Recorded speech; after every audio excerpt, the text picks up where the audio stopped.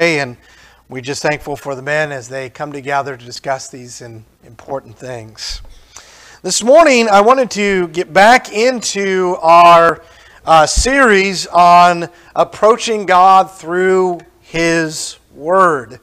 You might recall that we were talking about in our first lesson this idea of God's silence. And how a lot of people mock at that, think that we simply have created that it's not in the Bible. But we showed very clearly that concept is in the Bible, that God's silence does say something. That it is restrictive and not permissive. It is something that needs to be respected as we try to please God through His Word. In our second lesson, we talked about what we call the biblical hermeneutic. Basically, how do we derive what we do? How do we interpret these scriptures? And we talked about command, example, and necessary inference or conclusion. And we learned that not only is that in the Bible, that's how God expects us to obey Him, but that's basically how we learn anything in our modern day world. And so today I wanted to start lesson 3 basically asking this question. If I want to use God's Word, if I want to learn how to obey Him and be pleasing to Him, where do I start? I mean, let's face it, that this Bible, for a lot of people, is just a massive load of pages and stories and information, and some just stop right there. Others have taken the approach that we know is not the right approach, but at some point in their life, they figure out, okay, I need God, and I need a message from God. And so they'll take their Bibles, and they'll just generically open, just like randomly open, and point. And wherever they point, they read that passage, and then they derive some personal message from that passage, and they attribute that to God. Well, we know that that's not the right approach, because in that type of approach, God becomes kind of like a source or fortune teller. And in reality, it's not God that's speaking to you. You're speaking to yourself with your self-interpretation of whatever you just read. So where do I start? Where do I find these right commands that apply to me today? Well, where do I find the examples that I need to follow today? Well, I think that as I look at the religious world, I think pretty much everyone understands that not all commands in the Bible are for today, or what we might say are binding. For example, in Genesis chapter 2, verse 15, we have a command from God. The Lord God took the man and put him into the Garden of Eden to cultivate it and to keep it. God giving that expectation, giving that command that Adam is to keep the garden. He is to cultivate it, to care for it. I know of no church that tells us that to be pleasing to God, you have to have a garden and you have to keep it and cultivate it. And nobody does that. They understand that that was for Adam, and that was for that period of time. It is not binding today. In like manner, I don't know of any church that goes to Genesis 6:14 that says, make for yourself an ark of gopher wood, and says, listen, if you want to be pleasing to God today, you've got to build an ark. You got to go down to Home Depot. You got to go get some gopher wood. I don't know how you would do that. And you've got to get the glue, and you got to get the nails, and you got to start building this ark. There's no church that does that, because we understand that that was for Noah's time. And that was for Noah and his family. That was his plan of salvation, not for our time. I don't know of any church that goes to Genesis chapter 12 and verse 1 and says, listen, to be pleasing to God, we have to do what Abram did. We got to pick up our family, and we got to go to some land that God shows us, and we've got to live as pilgrims and strangers there. And I mean that in a physical, literal sense. Obviously, there is a spiritual sense of us being pilgrims and strangers and aliens in the world we live.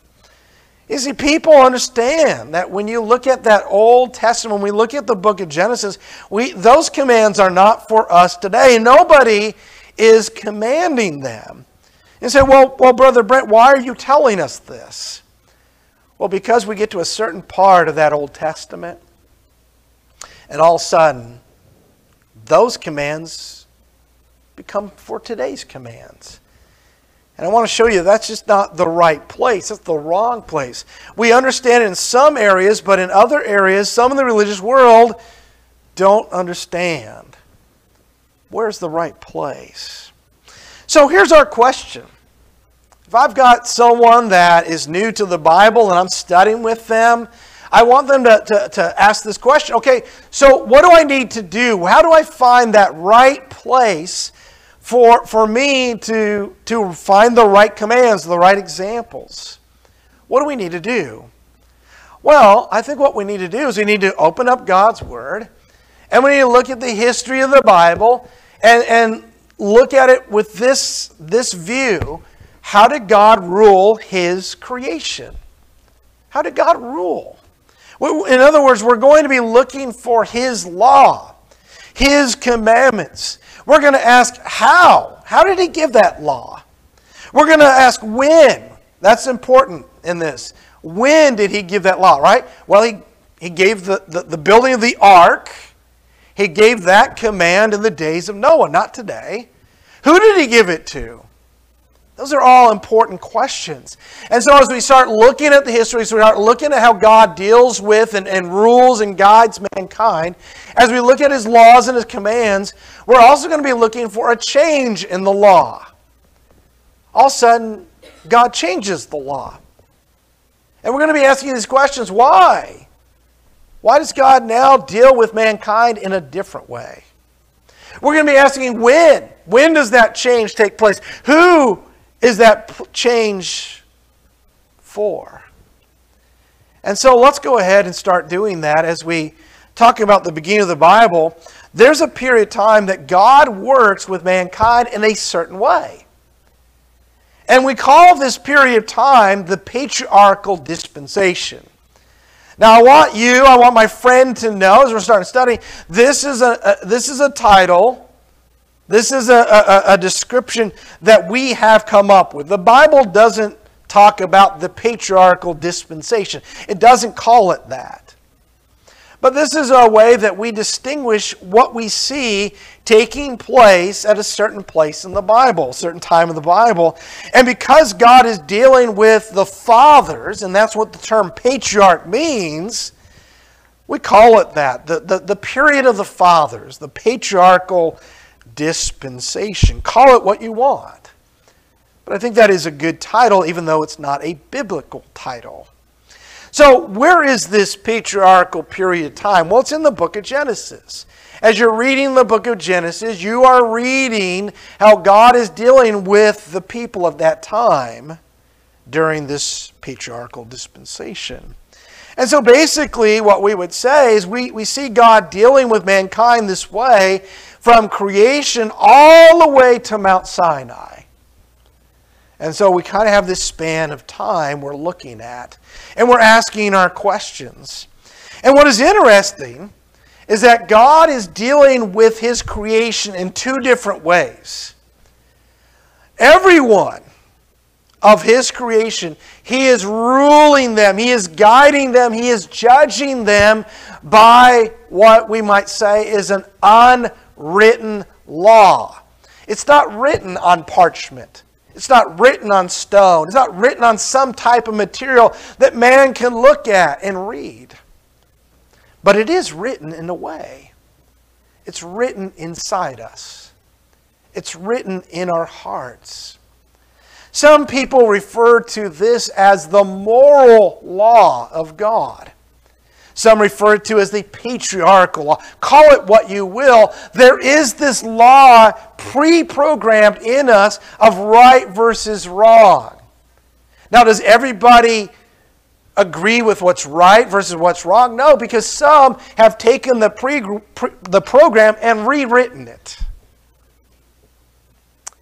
But from the beginning, we're all created with this moral law, right from wrong. And as you look at the patriarchal period, we see God judging mankind from an unwritten law. From this moral code pre-programmed in us to do what's right and to restrain ourselves from what is wrong. We see the whole story of Noah and the flood comes about because of this. We see Sodom and Gomorrah is brought upon this terrible judgment of God because of an unwritten law that's written in our lives, in our hearts. But God also works with mankind in a second way. All of mankind? No. Certain ones, He has a secondary way. A second law, if you will. And certain fathers and certain families, God comes to them and He gives them commands that aren't for everyone else. Build an ark. Move to Canaan. And so what we see is that God works through certain families, giving them certain commands for them, for the father, for the family. And so we look at this period of time as a period where God expects men to worship Him basically through the family. The father, in a way, becomes the spiritual leader, or some might say the priest. He's the one that builds the altars and offers the animal sacrifice. But this is a period of time that we see that these fathers and these families, not everybody, but these particular families, what? Well, look at Genesis chapter 8, verse 20. Then Noah built an altar to the Lord and took of every clean animal, of every clean bird, and offered burnt offerings on the altar. It seems safe to say that at some point God commanded Noah to do that. And that this was something that he was accustomed to do with himself and his family. And so God has special law and a special relationship with Noah and his family. But then we go over to Abraham in Genesis 12, verse 7, and we see Abraham, a descendant of Noah, doing the exact same thing. And the Lord appeared to Abram and said to him, notice the direct communication. The Lord appeared to Abram and said to him, to your descendants I will give this land. And so what does he do? The same thing Noah. Same thing Noah did. He built an altar there to the Lord who appeared to him. And so we see throughout the book of Genesis God dealing in these two ways. God guiding and working through and judging people through these two ways until we get to the time of Moses. And all of a sudden as Moses gets on the scene, we start to notice things begin to change. God starts guiding men in a different direction. All men? No. But a certain group. Not one family, but several families. And so now God doesn't speak through the fathers. God speaks through Moses. And He speaks through Moses not to one family, but to one nation. And so God starts dealing with people. At least one particular group of people as a nation that He created, a nation that He had promised. And so things start to change with an exception. Anyone outside this nation, they're still being guided and ruled and judged by that unwritten law. And so God takes this nation like He did Noah, like He did Abraham, like He did Isaac, and He says, now I'm going to deal with you, but as a family nation. I'm going to deal with you as my nation. You're going to have a special law, a different law. And so Moses starts leading them to Mount Sinai where a new law is given. We got to take notice of that. Things start to change. The law starts to change. A new law is given. And now what? The law is written down. Written down on material. written down, at least part, in stone. And so now what is pre-programmed in us is now also written down in the law. But the law is not just that. It's all-encompassing. There is the religious law, or what some call the ceremonial law. There is the criminal law. See, this whole idea that we live under about the separation of church and state, that is not from God. That was not God's purpose. Here He has a nation, and it's all-encompassing. God's law is the law of the state, the law of the land. And this law is not given to a father, it's given to Moses. We might call him a mediator. God speaks to the people, but He speaks to them through Moses. Moses being called up several times up to Mount Sinai to be given the commands, to be given this law, and to bring it down to the people, not only to write it, but to also speak it to the people. And so we see this change of a national religion. And so as we want to find out where do we go? Well, we notice this difference, right?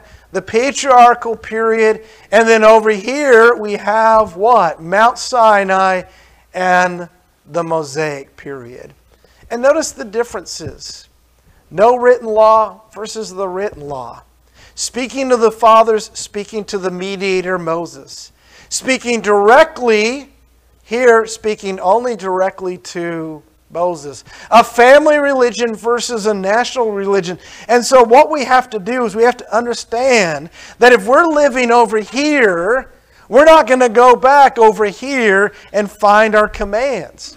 If we're living over in this period of time, this is our commands. This is what we follow. This is how we please the Lord. And so as Paul says in the King James Version, 2 Timothy 1:15, we need to rightly divide the Word of God. And so we're going to use that crossing of the Red Sea. And that's what this water represents. The crossing of the Red Sea as this division, this dividing mark between what was and what is now. And what is interesting, as I said from the very beginning, most religious people understand, yeah, we're not going back here. That's from a different time. We divide, we cut that off. But now as we move forward, people are under that Mosaic law for a long time, many, many years. There's a lot of biblical history between the time of the judges to the time of the kings, the united kingdom to the divided kingdom, the time where they're living in the land of Canaan to the time where they live in captivity. But eventually what happens is Jesus comes. And as we start to read in the Bible, Jesus comes, well, it's kind of like Moses. Things begin to change. God now starts to speak, not through the law of Moses, but now He starts to speak to the people through Jesus. And then through the apostles and the prophets. And in fact, there's at least a couple occasions while Jesus is still on the earth that He sends His apostles out to preach the good news, to preach about the new commands that are coming. And so God now starts breaking down the barrier wall, where there was Israel and there was everyone else, where there were the Jews and there were the Gentiles. And that's what this is all about. What God intended from the very beginning is to bring everyone together under one law, under one umbrella, the law of Christ. And so now we're not dealing with mankind from a national perspective. Now we're dealing with mankind internationally. The law of Christ is for everybody. It doesn't matter your culture. It doesn't matter your race. It doesn't matter your skin color or your language. Jesus Christ is for all. And Jesus is not leading us to the waters of the Red Sea. He's not making us cross some physical river. Jesus is leading the people to the waters of baptism. And so in a way, and Paul even talks about this in 1 Corinthians 10, there's a crossing of one life to another life. The old way to the new way that involves water. crossing, a washing. And so as we compare these two, again, we've got to do the exact same thing. We've got to go over here and notice that there's the Mosaic law, and then we're going to use the cross as the dividing mark, and now we're in the Christian period. And the law is written, but it's a new law. In fact, as you go back to the Old Testament, as you go back here, it talks about a new covenant and a new law that's going to be given to mankind. And even though it is written down on parchment, it talks about it also, much like all the way back in the patriarchal period, it talks about it being written in our hearts. It'll be written in our hearts, and it'll be written down on paper. And so God speaks through Jesus. He speaks through His prophets, His apostles. But eventually they go, and now, like He did through the law of Moses, He speaks us through the Word, through what we call the gospel. It's not a national religion, it's a international religion. And so we use that cross. Because Jesus Himself says this new covenant, this new will and testament doesn't begin until the death of the attestator. The death of the one who created, and that was Jesus Christ. Now, this is where we get to the crux of it. We understand we don't have to build a garden and cultivate it. We don't have to build an ark or move to some foreign land that God shows us.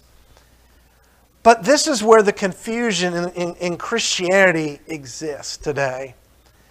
The confusion where some will take, even though we live over here, will take some of that old law, some of that Mosaic law, and bring it over here. That's the wrong place. Those are the wrong commands. We can't mix these two together. We have to make a distinction between the old and the new, so that we find the right place and the right commands and the right examples to please the Lord in the right way. And why do we want to do that? We just remember why. Because Jesus Christ gave up His life for us. For us who are imperfect and weak and sinful. And yet He loved us first by going to the cross. We want to obey Him in all things according to His will, because He loved us first and loved us in ways we could never understand.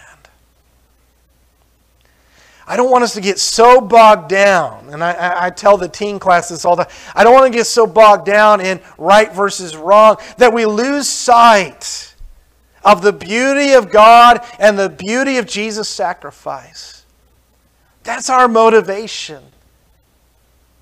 And it's a perfect motivation for us to want to do what is right, to approach Him with His Word in the right way.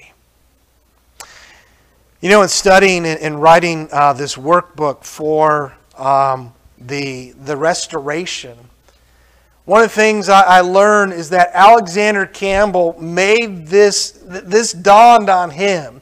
And this was a very big part of his teaching and his debating, because he realized that in the denominational secular world, that there was no division between new and old, and that when it was convenient, the old was just blended with the new. And he sat in pulpits in America telling people and teaching people, there's a difference, there's a distinction, and it's not just something that we're making up.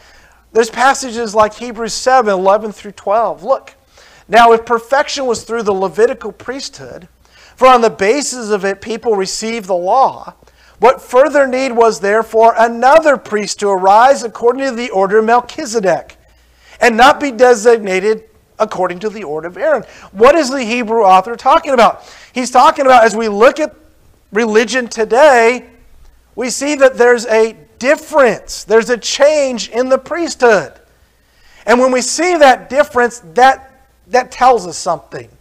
So verse 12 he says, for when the priesthood is changed, of necessity, there takes place a change of the law also. There's your necessary inference. What do I see? A change in the priesthood. So what do I necessarily have to conclude about that? Then the law's changed also. One stems from the other.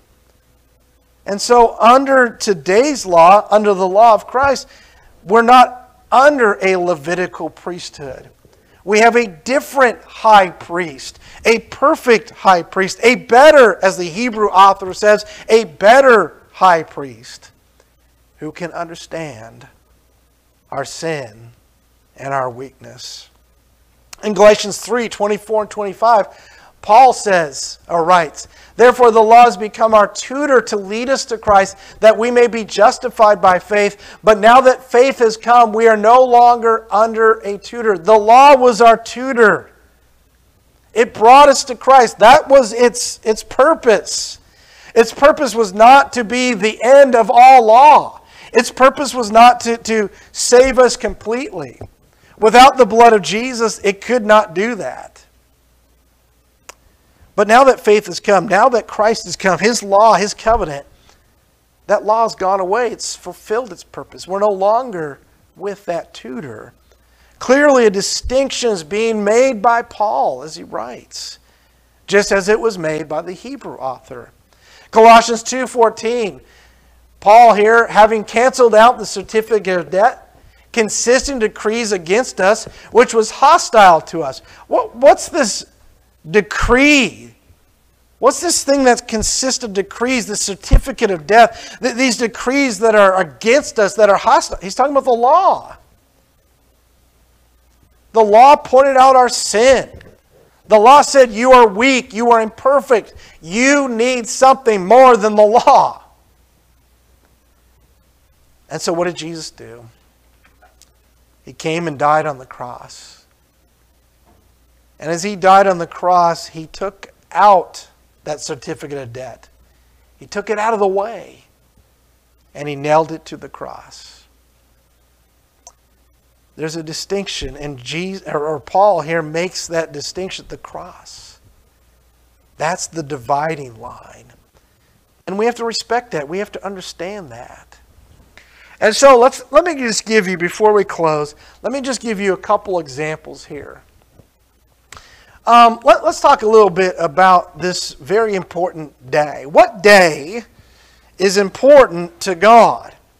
Well, in the Old Testament, in the law of Moses, we know it was the Sabbath day. We see that very clearly taught. And that Sabbath day was clearly taught as the seventh day of the week. And isn't it interesting? There's no distinction in the old law that says, well, the Sabbath is the first Saturday of each month. No, it says the Sabbath is the seventh day. And they understood every week has a seventh day. Every seventh day of every week is the Sabbath day. They observed the Sabbath day every week. Every seventh day. We know that it's described as a day of rest. You're not supposed to go out there and work and buy and sell and trade like you would on a normal work day. It's a day of rest as it's described. And we're not going to take the time to read these, but you can make note of them and you can read them. These are passages that describe the very things we have up here. And notice where those passages are. They're all in the Old Testament. They're under the old law. But under the New Testament, under the new law, we see that change. What John referred to in the book of Revelation, chapter 1, as being in the Spirit on the Lord's day. And what we come to understand, that that's the first day of the week. In the Bible, Sunday. And why do we worship God? Why do we gather every Sunday for the Lord's Supper? Well, one of these things that we're making a conclusion. The same thing. Every seventh day was the Sabbath in the old law. Why is it any different under the law of Christ when it comes to the Lord's Day, the first day of the week? And so we, as we try to get back to the Bible, as we try to approach God with His Word, We gather every Lord's Day, every Sunday, and we observe the Lord's Supper. Just as we see in Acts 20 and verse 7. But this is not a day of rest. This is a day of worship. This is a day where we come to gather and to worship. You say, well, second, that's what they did. Yeah, absolutely. That's what while we're resting, we're going to have fellowship with God. That's perfectly fine. But the emphasis is that this was a day of rest. Here, there's no emphasis on a day of rest. It's a day of worship. A day where we come together for the Lord's Supper and to give of our means. As we're doing that, we also do those other acts of worship in honor and reverence to God. And here's those passages that show these specific days. And again, notice where they're at. They're in the New Testament. Now,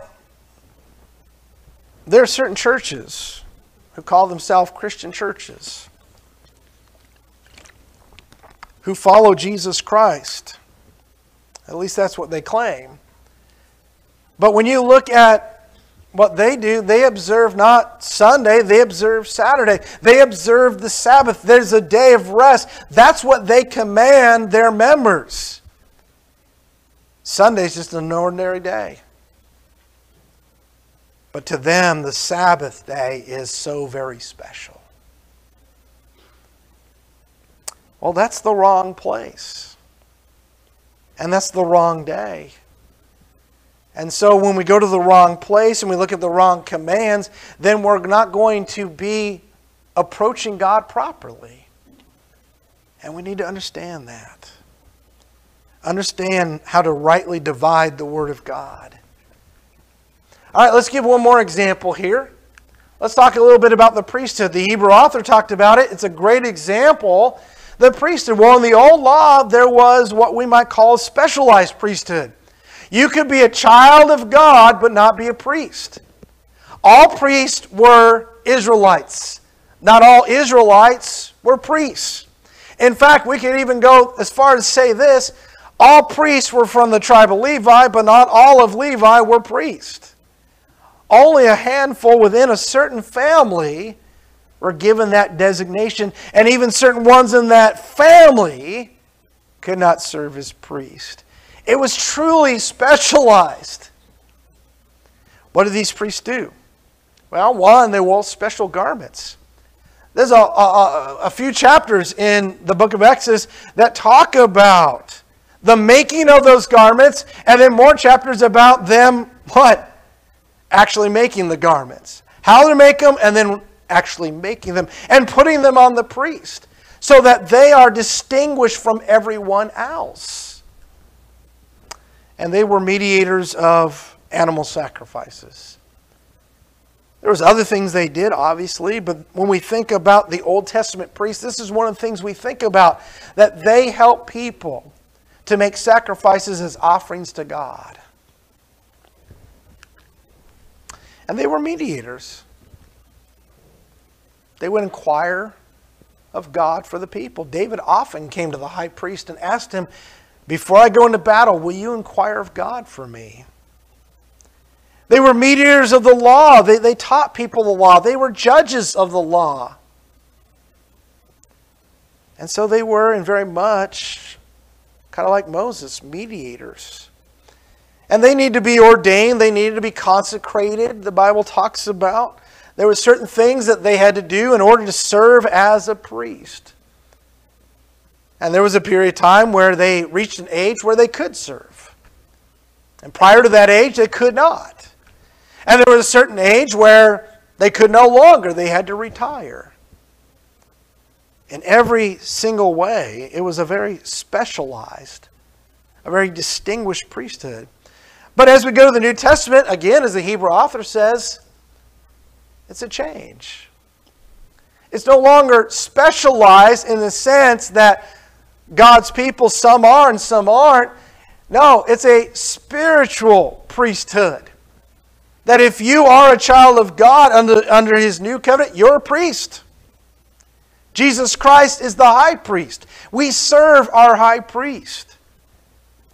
If you're a priest, you're a Christian. If you're a Christian, you're a priest. That's the change we see being made.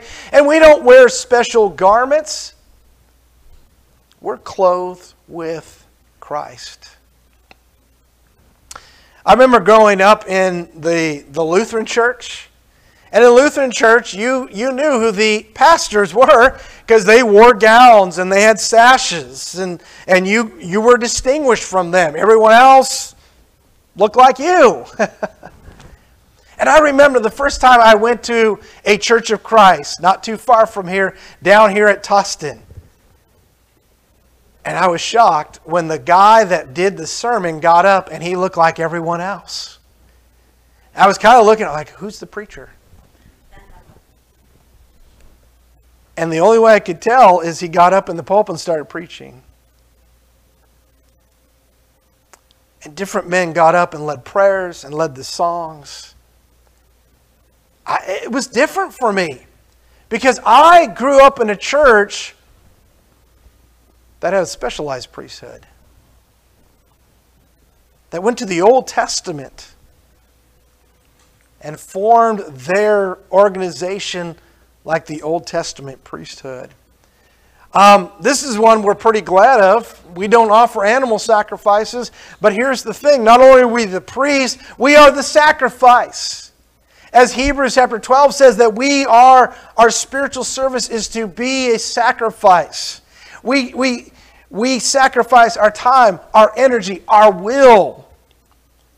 And so it's a unique feature that we are the sacrifice as well as the priest. And we are not mediators. Jesus Christ is our mediator.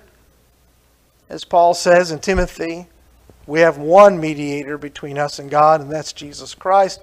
And if you want to talk about ordination and consecration, it's God's plan of salvation, which culminates in baptism, which is our commitment to be sanctified, to be separate and apart. So there is a distinction between Christ's priesthood and everyone else. It's just a difference between the church and the world. We clothe ourselves with Christ. And that's the only thing that we have so that people know that we are a priest. You see, there's a lot of churches today. When you go, it looks a lot more like the Old Testament. A priesthood that looks like the law of Moses. A church that is organized like the law of Moses. And there's many more examples that we can talk about. But I think these will do to understand the importance that we've got to go to the right place to find the right commands and the right examples so that we honor the one that sacrificed everything for us. It's His will and not ours. What I presented to you is something I use quite often in my teaching of others. I basically just put in a different form this chart, but this chart is all about dividing the Bible correctly. And I use this early on with my studies because I want people to know, why are we in the New Testament so much? Why aren't we using the Old Testament that much? Because, well, I want you to understand this is the right place to find the right commands, the right examples, so we have the right way of honoring Jesus Christ. If you're here this morning and you need to come and be part of that new covenant, that new way to obey Him by the right commands, we're not going to make you cross the Red Sea. We're going to make you cross over into the waters of baptism into a new life. Or maybe we need to bring you into a new relationship with repentance and prayer. Whatever be your need, if you let that be known as together we stand and as we sing.